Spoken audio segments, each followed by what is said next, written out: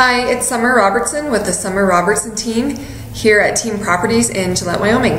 Thank you for joining me on my video blog today. Before we jump into today's topic, I wanted to remind you to get onto my website, GilletteRealEstateSearch.com, and make sure you look for your free home valuation report, and also you have full access to the entire MLS that we have in Campbell County.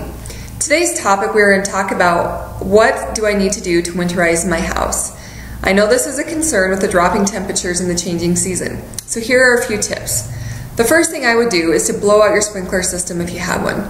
Make sure you hire a company that knows what they're doing, or make sure you have the correct tools to get that done. The second tip I would offer is to make sure that you wrap any pipes that are to the outside in heat tape to make sure no freezing occurs. I would also cover my air conditioning unit so that any unwanted moisture will not get inside the unit itself. Change out your smoke alarm batteries inside the house.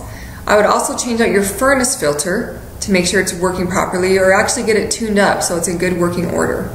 I would also take a look at your fireplace and see what you need to do to make sure it's maintained properly and is ready to use. If you do these steps, hopefully your house will be ready for these cold temperatures and you can enjoy the winter season. Thanks for joining me today on my video blog. If you have any questions about buying, selling, or real estate at all, make sure you give me a call at 307-250-4382 or send me a text at that same number. And also, you can find me at summerrobertsonrealtor@gmail.com if you have any questions.